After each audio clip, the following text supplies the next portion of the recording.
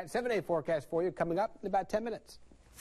All right, now we're going to take a look at our Jamie Casino traffic tracker, who is on Highway 21 North in Port Wentworth area, and you can see traffic is moving smoothly. You're not going to have any trouble at this time. Let's tell you about a lane closure we have on our maps right here.